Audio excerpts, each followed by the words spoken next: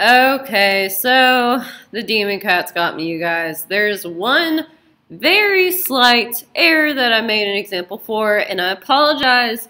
Be mad at me, yell at me right now. Just do it. Okay, I'm sorry. It's really not that bad though, and you won't have to erase anything, which is good. Okay, so when we were solving example 4, okay, we found out that we had to factor this nifty polynomial through a difference of cubes, which we factored this correctly.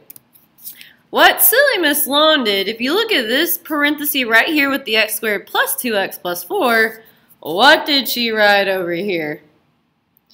Holy hot dog, do you guys see how I transferred the wrong sign from here to here?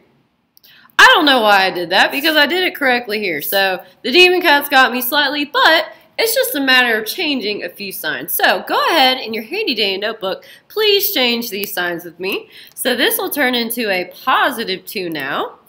Okay, so our b value in the quadratic formula is not negative 2, it's now a positive 2. So just change it to a positive 2. Oh, see if my pen will work. Come on, green pen.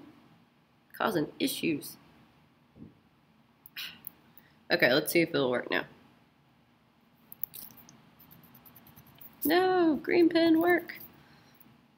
Jeez, the demon cats are getting my pen now, you guys. They're lurking everywhere. Alright, well that should be a positive. Since my green pen doesn't want to work, I'll just use the blue pen. I was trying to coordinate my colors and everything, but that's not going to happen. Okay, so go ahead and change that to a plus sign.